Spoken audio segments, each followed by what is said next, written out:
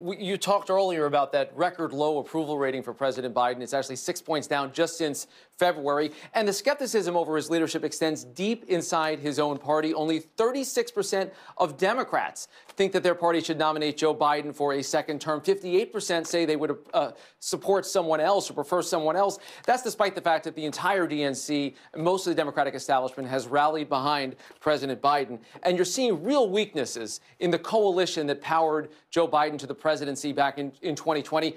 Biden carried independents by 13 points against Donald Trump. He is now trailing Trump by 9 points among those same voters. He carried black voters by 75 points in 2020. Now he is up just 35. That may sound like a lot, but the fact of the matter is, in modern politics, that is not the kind of number that a Democrat needs to be victorious. And then, of course, that does spill over into the head-to-head matchup, the hypothetical rematch, Trump versus Biden. Right now, a 7-point edge in our poll from in Trump leading Biden. And in fact, it's an identical number with Ron DeSantis in a head-to-head that might happen next November.